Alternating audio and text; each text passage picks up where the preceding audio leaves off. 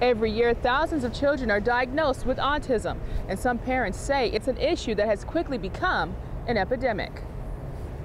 17-year-old Tommi Lee Gillard has dreams just like every other teenage girl. Hers is to model. She also loves spending time with her nephew and something else. What's your favorite music? Chris Bodie. The shy and affectionate teen sees her dreams and the world around her through a different lens. That's because Tommi Lee is autistic. Her mother, Tony, says she got the shocking news when her daughter was just 4 years old. She just wanted to be accepted.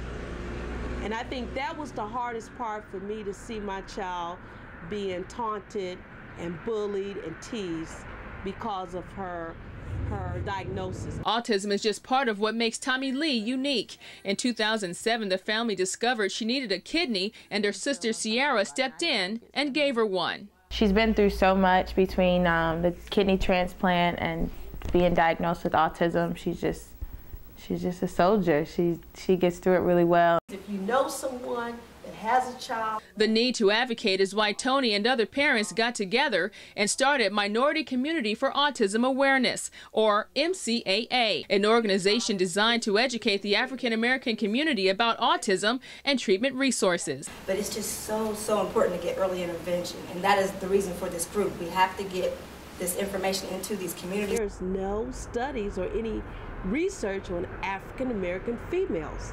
According to the Centers for Disease Control, 1 in every 110 kids is autistic. For boys, it's 1 in every 70, and girls, 1 in 315, an increase of 600% in the last 20 years. What we're finding is that it's probably genetic. Dr. Jackie Nguyen with Nationwide Children's Hospital says the numbers are staggering, and most kids are diagnosed by age 3. They're not playing like other kids might play. They're not socializing with other children or even adults like other kids might.